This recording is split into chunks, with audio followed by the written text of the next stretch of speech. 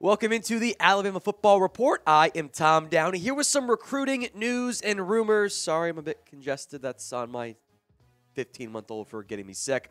Let's hit the latest on the recruiting side, beginning with a new offer for a 2025 five-star recruit, Caleb Cunningham, who in the next year's class appears to be one of the top receiver prospects, or recruits, I should say, available. Picked up an offer from Alabama on Friday. It was a somewhat busy day for the Crimson Tide. Some more updates from Friday coming up here in today's show. Going after the top 5 stars every class is kind of the whole Alabama thing that just makes sense. But for 2025, it also means that Alabama actually thinks those recruits are good. We know how recruiting is. The services are great, but the coaches, tend to know more on that front. So, and he picked up an offer from the Crimson Tide is a clear sign that Cunningham should be among the best players in that 2025 class. Here's what he had to say. He told Alabama Magazine, about the offer.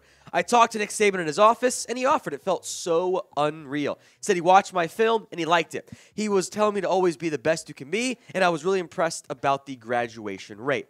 As it sits in the way too early 2025 class, Cunningham's a 5-star. This is all, by the way, per the 24/7 Sports Composite. Like we always use, the industry standard after all. Number 10 overall, the number 2 wide receiver, and the number 1 from the state of Mississippi. Nothing quite like going into Mississippi and taking away the top player from Ole Miss and the Bulldogs. Now, if you want more Alabama football recruiting videos, show us that you do. Type in me in the comments section. We're still figuring out what content you guys want the most, so chime in if you want it by typing in me. Let's check in on 5-star quarterback for 2024, Julian Sayin. Elite name, and I cannot wait for the Super Saiyan nickname just to grab hold. Visit Alabama again over the weekend. His latest visit, he said it went great, and he could return for A-Day, the spring game coming up later in April. He committed early last November. He said Ohio State was still recruiting him, but he's not really showing much interest there. So I would be pretty shocked if a flip ended up happening for Julian Sayin. Sounds like he will be a Crimson Tide when it's all said and done. Is that the right grammar? I don't know. 5-star, number 12 overall. Again, a new update on the 24/7 Sports Composite. He jumps up a bunch of spots. The number 2 quarterback and the number 1 player in the state of California. He is the top Alabama commit, which for now puts them at number 11 in the top 2024 recruiting class rankings. So only, I think, 4 commits for Alabama. So a much smaller group. Georgia leads the way. LSU, Michigan, Notre Dame, Florida State. Some blue bloods. That makes sense. South Carolina's 5. Wake Forest is number 7 in the recruiting ranking, which is also a brand new sentence. Oregon is number 8. Tennessee is 9. Clemson 10. Then, of course, it's Bama at number 11. Very early. I fully expect the Crimson Tide to skyrocket and finish number 1 once again. Do you agree with me? Will Alabama get that number 1 class for 2024? Type in Y for yes or N for no. It's the pinned comments on today's video. So if an ad break comes here on YouTube, take advantage of it. Head down there. Y for yes, N for no. Let's update you now on Duce Robinson, the latest on the top unsigned, uncommitted 2023 recruit. Decision day is a few days away, said by April 1st. I saw a report saying on April 1st, but it wasn't from Duce himself, so a bit of uncertainty there. Also, don't commit on April 1st. That's going to be confusing to people. It's too prime for pranks.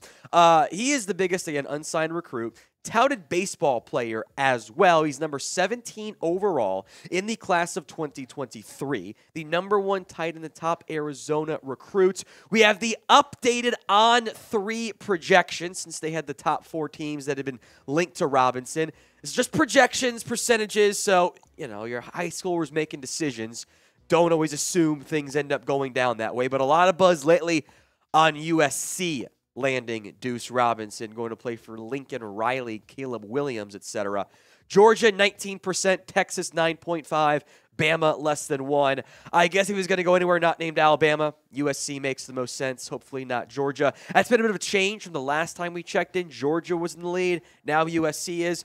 Maybe it's just, people talking. Maybe it's accurate. We'll find out, in theory, in the coming days.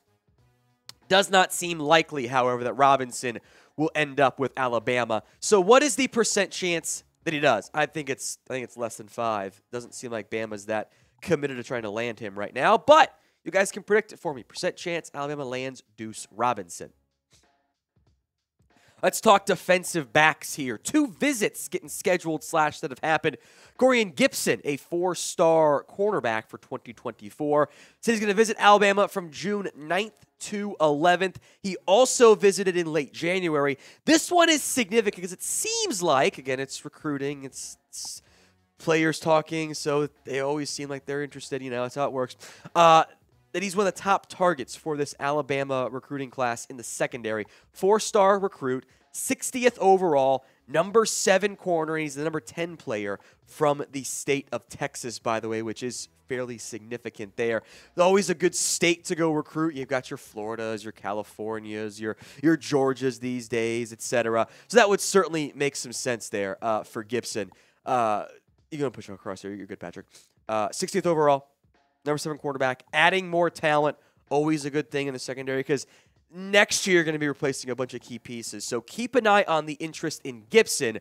We will wait and see if they end up landing him. Seems like Oklahoma is in the mix as well there, among other teams for Gibson and for Aaron Flowers, who visited Alabama on Friday. This timing is ultra significant, at least I believe, because he's going to make his commitments on April 7th. So 2-ish.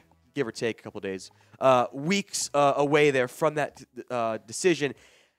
Based on what we've seen so far with his visit tracker, that means Alabama was the last one to visit with him. And maybe he takes a trip again next week, and that changes things there. Alabama did make the final 10. I'll put final in air quotes because he then said, it might not be my final. So, you know, there was some Arkansas, for example, wasn't on the list, but had to visit with him, so maybe Arkansas is still in the mix there. Also unsold that this is going to be a finalized commitment, and just kids do it. It's fine. I don't mind it at all. A commit to now and then maybe change your mind again in, 6 months or whatever. Flowers is a 4-star recruit. He's a safety, by the way. Gibson, of course, was a cornerback.